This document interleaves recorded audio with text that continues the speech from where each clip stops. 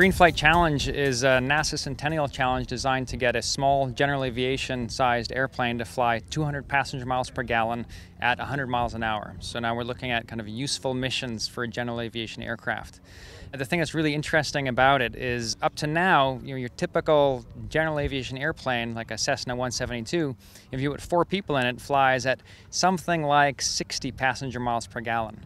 And so the purpose of this competition was to take that and increase it by a factor of about 3.5. And so increasing the efficiency of these airplanes does a couple of things. First off, the reduction in cost associated with flying means that it opens up the sport or the pastime to many, many more people. In our case, we have an electrically powered airplane, so rather than burning fuel, we're using electrons. It's a lot quieter up in the air for us because the only noise that you hear from us is the propeller. There's no exhaust noise or anything like that. And it's also a lot cheaper because electricity is 8 cents per kilowatt hour where I live, and avgas is about $7, $8, $10 a gallon depending on the day. So my job with the team was there's 2 parts to it. First off, I'm the team leader, which means I had to help make sure that everything ran smoothly. And the second part of the job was to do the trajectory planning and flight optimization for our competition flights. So we work closely with the meteorology department at Penn State, specifically David Stauffer and AJ Deng, and they provided us with high-resolution wind field data for right here, in fact. And we used that high-resolution data to plan trajectories that, for Tuesday's flight, the energy efficiency flight minimized our fuel consumption over the course, and for today's flight allowed us to fly as fast as possible while still coming home with enough electricity available to show that we could meet the half-hour reserve energy requirement as part of the competition.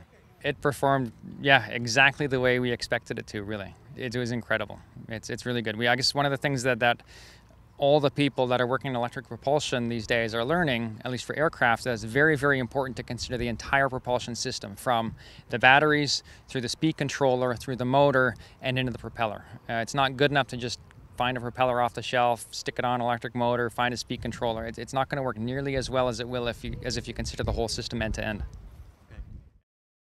Welcome to the Aero-News Network, the aviation world's most comprehensive news and information resource. Real-time 24/7 online audio and video programming, where aviation has been getting updated for over a decade. Distributing over 11,000 stories, features, audio and video programs every year.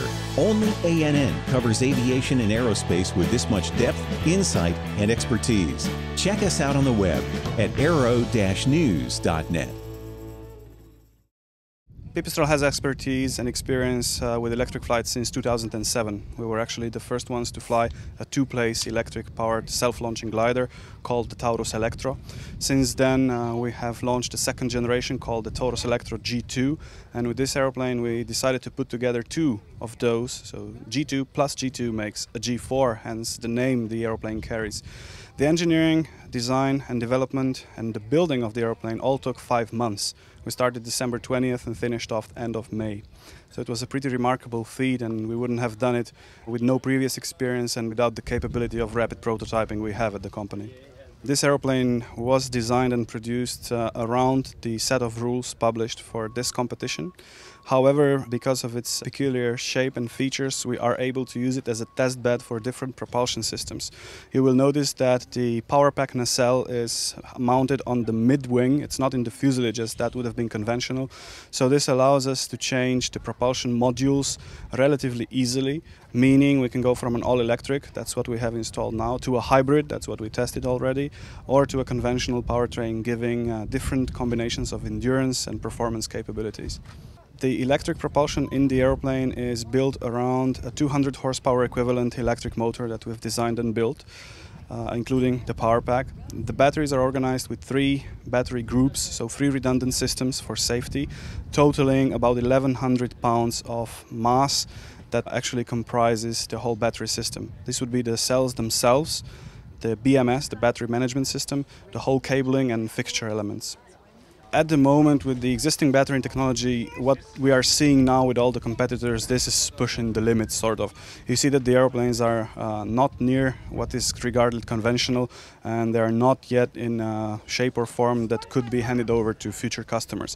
However, with the lessons learned, I think that next step would be hybridization of the airplanes, taking advantage of electric propulsion when the airplane is close to ground, so it can stay quiet, It doesn't interfere with community noise. And then when you need to go the distance, if you need to go the distance at all, you can switch over to a generator unit of any kind and make the aeroplane useful. So you take advantage of the best aspects of electric drive without making it inferior due to the existing battery technology. Avidyne is the brand of choice for pilots who want innovative, easy-to-use avionics. And the new IFD 540 GPS Navcom sets a new standard for simplicity in communication and LPV navigation. As a slide-in replacement for existing 530 series navigators, and with a highly intuitive touchscreen control, the IFD 540 makes it much easier to access the information you want when you want it, reducing head-down time and making flying more enjoyable. Finally, you have a choice, and the choice is easy. Avidyne.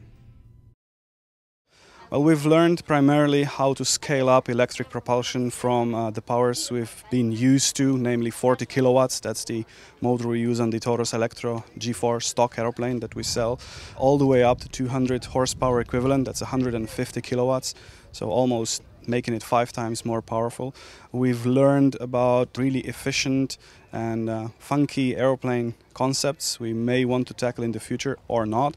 The biggest lesson learned is that we are able to successfully test the powertrain which will go in our future product called the Panthera.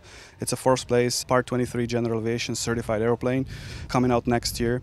It will have 3 powertrain options: the conventional, so piston powered, a hybrid, an electric powertrain in the front with a piston-powered range extender, and an all-electric powertrain. So basically this aeroplane was not only tested in terms of competition qualities, but also provided lots of feedback for future development of the Panthera.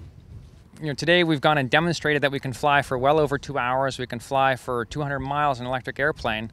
2 years ago, the first electric-powered airplane flew for about 20 minutes at Oshkosh. We've come an awfully long way in those 2 years, and I'm expecting over the next 5 years us to progress extremely quickly as well. I don't think it's going to be very long before we have commercially available small electrically powered airplanes. There's lots of people out there right now working on electrically powered airplanes, both ultralights and light sport, and even general aviation-sized airplanes. So it's really, really exciting right now.